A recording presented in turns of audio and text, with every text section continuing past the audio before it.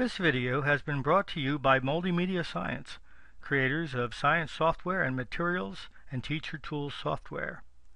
We will be showing you how to create your own science simulations using an authoring tool called Clickteam Fusion, formerly known as Multimedia Fusion. Clickteam Fusion allows you to create your own software applications with little programming experience and includes a number of other tools like a built-in graphics editor. In this video we will be building a motion simulator that can be used for a number of physics applications. The first thing we will do is download a free demo copy of Multimedia Fusion or Clickteam Fusion. Open your browser and go to the website www.clickteam.com. Clickteam is the name of the group that has created Clickteam Fusion. Once you get to the Clickteam site, move your mouse over the Creation Tools and select Clickteam Fusion 2.5 Free Edition. Then go to the Download Free Version Now button, click on it, and then click Run and load the software. Continue this video when you have finished installing.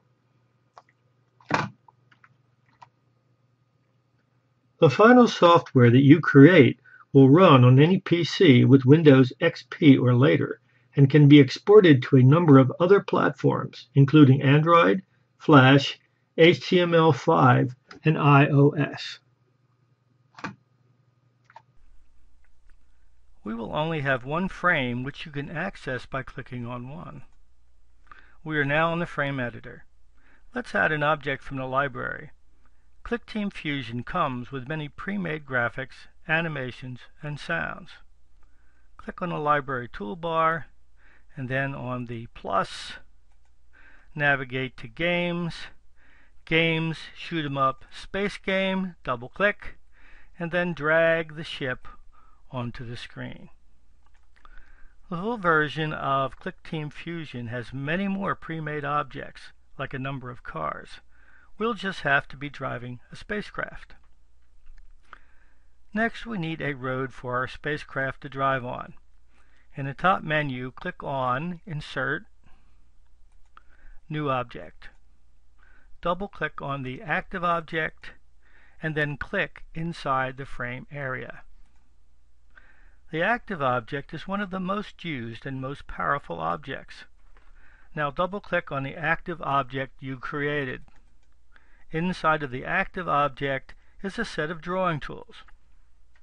To get rid of the old graphic, click on the dotted line, square, and then drag around the old graphic.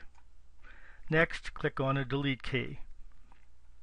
Click on the rectangle and make sure that the filled rectangle is selected. Select a nice color from the color selector on the right. I'm going to use black. Now drag and draw a rectangle around the outside of the drawing space. Notice that the entire rectangle is now black. Click on the OK button. Click on the active object until it is surrounded by little black squares. Click and drag the side square until you have a long flat rectangle that your spaceship can move along. Now reposition the road and the spaceship by dragging. When an object is selected, you can change its position by using the arrow keys. We are going to accelerate the car, so let's add some buttons to control the acceleration. Go to the menu bar again at the top of the screen, click on Insert, choose New Object, double-click on Button, and then click inside of the frame. Double-click on the button and type Up.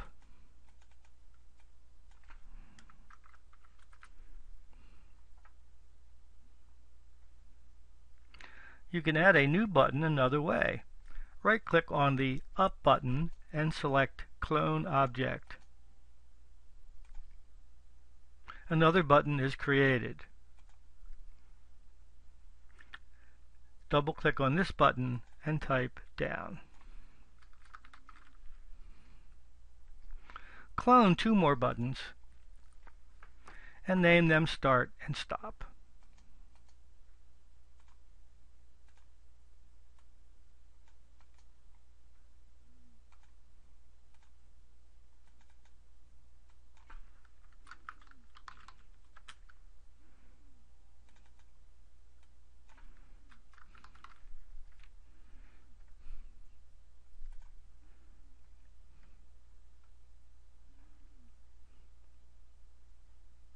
Now we have a lot of buttons, so we need to name them.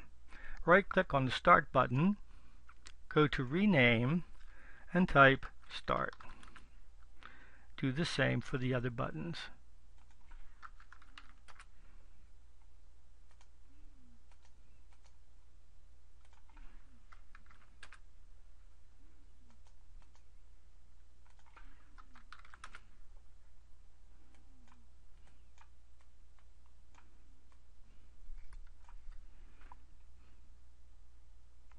Now we will add a way to keep track of the acceleration and distance. Insert 3 counters. Once you insert one counter, you can clone the other twice. So we're going to go to Insert, New Object, Counter, and then we're going to clone twice.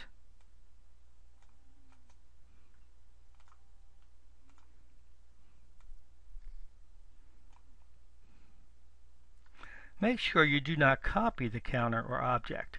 If you do this, one counter will act exactly like the other. This means having the same value, text, etc. Let's name one counter acceleration, one distance, and one time.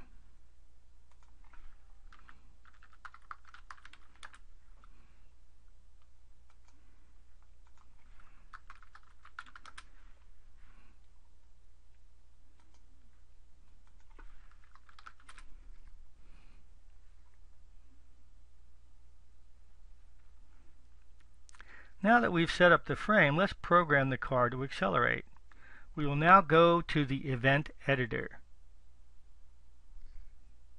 to do some actual, well, almost actual programming. In the event editor, you'll see all of your objects, including the spacecraft and buttons and counters along the top. And conditions will show up along the left. The basic method will be to click to create a condition, move across from that condition under an object, and right-click to create an event. You can see why they put the click in Clickteam. So click on New Condition, click on the Up button, and select Button Clicked. We now have a condition that says do something when the button is clicked. Across from that condition, and under the acceleration button, the acceleration counter, right-click and choose Add to Counter and type 1.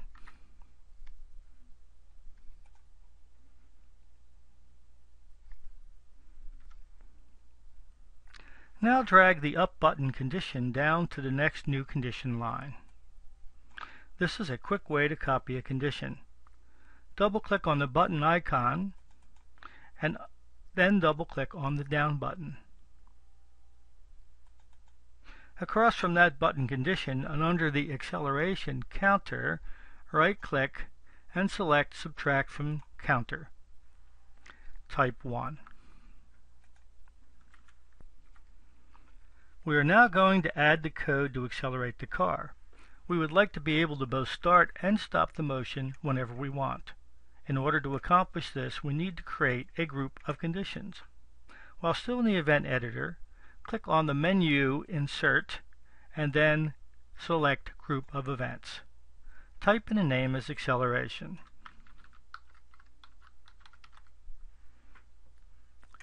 Also click on the Active When Frame Starts to remove the check mark. We don't want the acceleration to start right away. Click on New Condition and select the timer. It looks like a clock. And select Every. In the dialog box that pops up, replace the 1 next to seconds with a 0, and replace the 0 next to 1/100th with a 5, and click OK. This means that this condition will occur every 0.05 seconds. The smallest changes in time that Clickteam Fusion can handle is 0.02 seconds. Across from the every 0.05 seconds and under the time counter, right-click and select Set Counter. Click on the time counter, choose Current Value, and then either type or click on the number pad to add plus 0.05. You can only use the add and subtract to counter when you are using integers. So here we are taking the old value of the time and incrementing it by 0.05 seconds every 0.05 seconds. Across from the every condition and under the distance counter, right-click and choose Set Counter. We are going to enter an equation for the distance of 1/2 AT squared. Use the buttons or type 0.5 times, which is an asterisk. Click on the distance counter. Click on the acceleration counter and select Current Value times. Click on the time counter and select Current Value times. Click on the time counter and select Current Value. Note that the motion itself will be occurring in terms of pixels on the screen. Here you can see the equation. Now we have to start and stop the acceleration group. Across from the Start button condition, guess we haven't added that yet, so let's add that. Let's drag the button down, form a new button condition. Double click on that, and we're going to choose Start, and we're going to do it again to create a Stop button. So across from the Start button condition, right-click under the special condition, this looks like gears, and select Group of Events, Activate.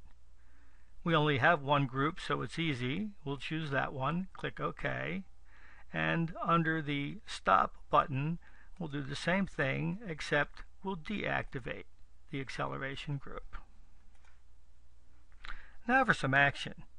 There are two more buttons in the Clickteam Fusion menu bar that you will use a lot. One is the Run Application button, and the other is the Run Frame button. Since we only have one frame, it makes no difference which one we select. Stop. Click on the Run Application button. Then add 1 to the acceleration, and click on the Start button. Gee, what's happening? I see that the counters are running, but the spacecraft is not moving. Oh, whoops! We haven't told the spacecraft what to do. So let's make a new condition, and we're going to choose the storyboard controls, that is the horse and chessboard icon, and we're going to choose Start a Frame. Across from the Start a Frame and under the spacecraft, we're going to choose Position, set X coordinate, and we're going to type in 50. This way we know exactly where the spaceship starts. Then across from the 0.05 seconds and under the spaceship, we're going to right-click and we're going to select the Position, set X coordinate, and we're going to type our 50, which is where it starts, and then we're going to add the distance that the spacecraft, the current value of the distance of the spacecraft, and click OK. Now let's click the Run Application button and see what happens. We'll try the acceleration, and now you can see that the spacecraft is accelerating. Well, that seemed a bit slow. So let's go back to the event where you typed in the equation for the distance, and let's change the 0.5. We're going to edit it and change the 0.5 to 5. Basically, we're multiplying by 10. Since we are working in pixels, we can make the multiplier anything we want. When we are finalizing the applications, we would need to prorate a scale in meters against the actual screen movement in pixels. So let's check it out, see if that did the job, give it some acceleration, and you can see now we have a nice acceleration. It would be nice to track the movement of the spacecraft. So let's go back to the frame editor. We're going to insert a new object, and it's going to be an active object, and we'll click on the screen.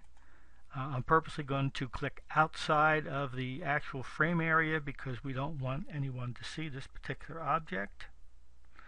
Double click on the active object, and again we're going to choose the filled rectangle, and I'm going to choose a color from the color chooser of yellow, and I'm going to make the entire object yellow, and OK.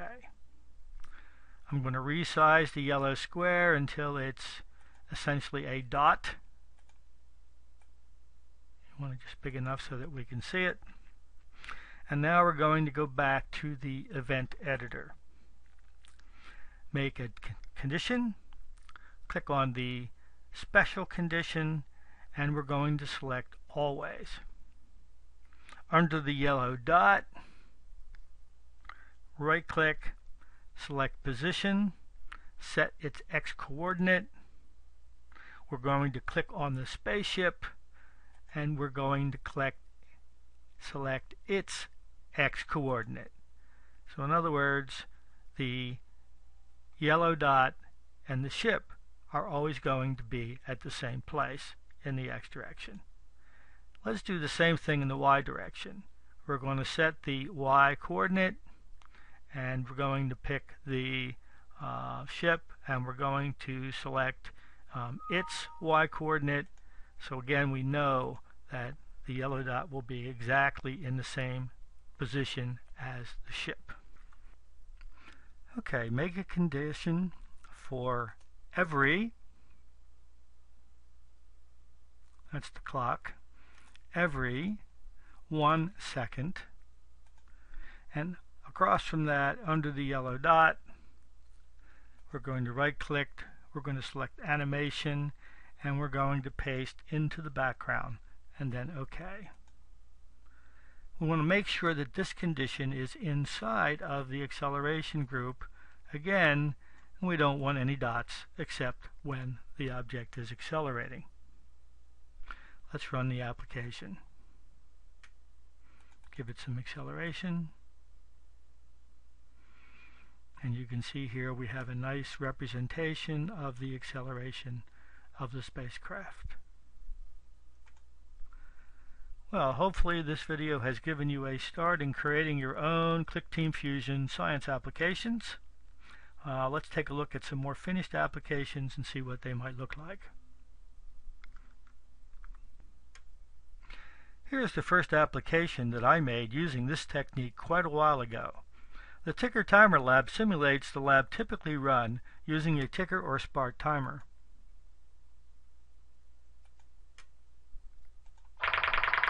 The dots for a random velocity or random acceleration are created and printed out and given to students for evaluation.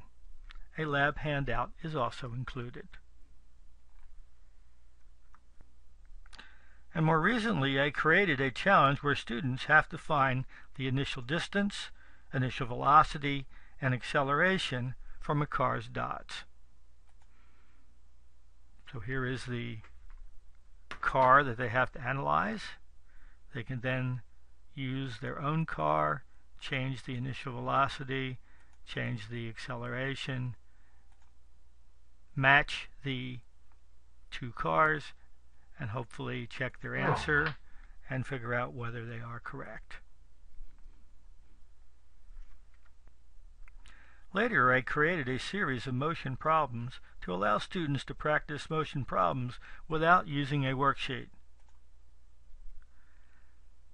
What was nice is that after they solved the problem, they could see the results as part of the simulation. It also gave me a chance for assessment because they were given a score, and they were given multiple tries so that they could potentially look at the correct answer and be able to figure out what their mistakes were.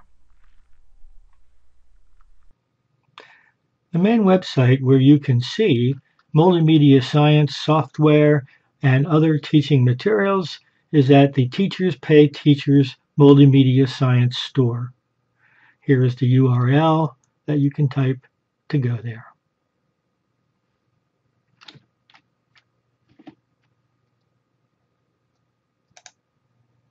You can also visit the Multimedia Science blogs.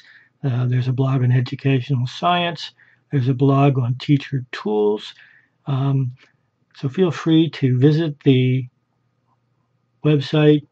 There are many interesting links and many interesting articles on science and teaching.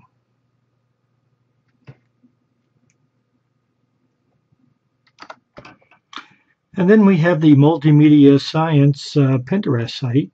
You can see we have pins for educational physics, educational chemistry, teacher tools, educational technology, educational science, and using games in education. Here is the URL. And finally, we have the Multimedia Science website, where you can find more information on the game makers, chemistry, physics, and modules. The website is www.multimediascience.com.